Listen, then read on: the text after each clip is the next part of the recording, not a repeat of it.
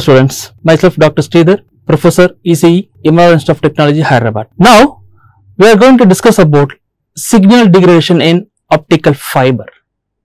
Generally in communication system, so there is a major drawback is signal degradation, because some unwanted signal, it can mix with the original message signal, then finally it degrade the overall message signal. So, there is a major drawback in the communication system. Here we call it a noise, a unwanted noise which can be disturb the signal. Okay, fine. Now, let us see the list of content. Here the signal degradation in optical fibers, attenuation and attenuation mechanism. Let us see signal degradation in optical fiber. Now, the major thing is the attenuation. Here, this attenuation may be find the maximum repeaterless separation between the transmitter and the receiver. The signal attenuation, and next signal distortion. So, what will happen? The distortion in the sense some optical pulses are formed. It burdens the signal. So, what will happen? This overlap between the pulses will give the aliasing effect and the information may be lost. So, this is second one. The signal degradation, two way I can say, one is the signal attenuation and next one is signal degradation. So, if you see here the optical system, here it produces some pulses. Here we know that we can go for amplifications. Okay. So, then finally what will happen here, again amplification can read in many stages, but these pulses will form, this overlapping of these pulses will cause the signal distortion. Here it shows the information capacity of the fiber. So, it is nothing but the signal distortion. Fine. Next, attenuation. Attenuation, it's majorly, so you can say it can reduce the strength of the signal. So, this is one of the important point. You can say the attenuation is a drawback of any communication system. The main thing is, so it can reduce the strength of the signal. This is very important point. So, we have to minimize the attenuation. Every communication system, we have to minimize the attenuation. This is very, very important. Okay. So, the attenuation may occur.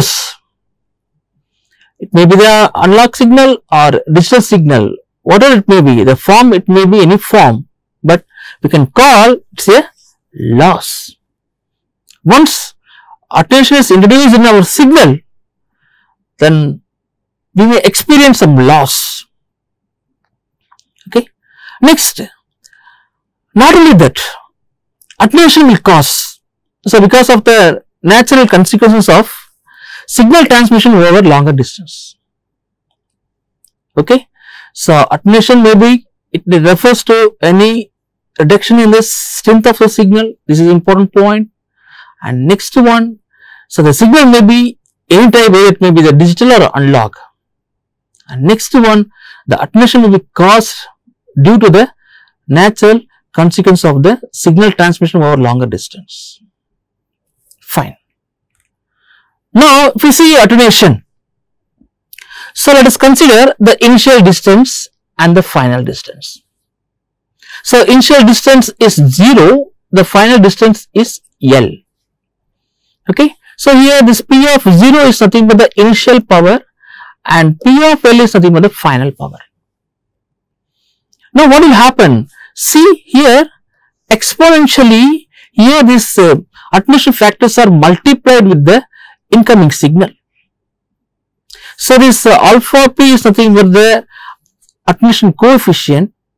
So, exponentially it will increase. Exponentially it will increase and it can be productive with the power. So, finally what happened? Overall our signal quality will be degraded. So, it may be calculated.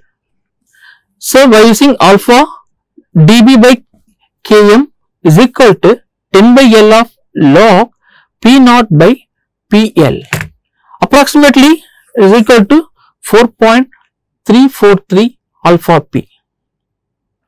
Okay. So, this is the attenuation calculation.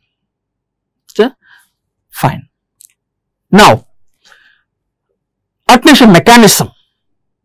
So, what are the attenuation mechanisms in the fiber optic communication system? Generally, we know that attenuation, so it can reduce the strength of the signal. Fine. So, the mechanism can be categorized into three. One is absorption loss, scattering loss and radiative losses. Fine.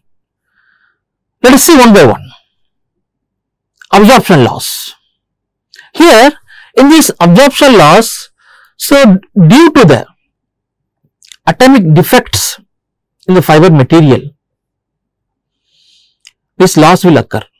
So, we know that here the core, here the cladding, okay, here the fiber is, the light signal is propagating in the core area. Now, what will happen? So, due to some atomic defects in the fiber material, composition material, so what will happen? Our light signal may be absorbed.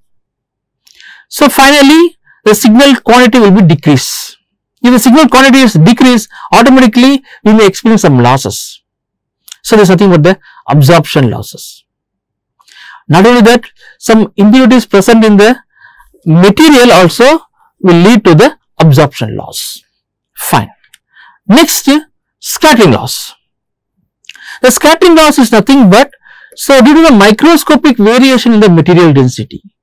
So, again, here the fiber core, here the cladding, here light signal is propagating. So, here there is some microscopic variation in the material density. So, immediately what will happen? The light signal here can be introduced and here it can be going out. Here also a major drawback in the communication system. So, here we have to maintain the proper strength, say scaling. If it is variation occurs, then what will happen? Automatically here the scattering loss will occur. Another important loss is nothing but the radiative losses. So, radiative losses is based on the power loss, how the optical power will loss. So, here we can categorize this, here you can call it bending loss and core cladding losses. So, these all comes under the radiative losses. So, bending loss. So, here due to the bending of the fiber, some of the signal may be lost. You can call it a bending loss. So, the bending may be categorized into microscopic bending and macroscopic bending. So, because of this bending nature of the fiber, so we get some losses. So, this is all about the radiative losses. Fine. The main thing in the signal degradation is nothing but attenuation. Attenuation is the important parameter will lead the signal degradation in the optical fiber communication system.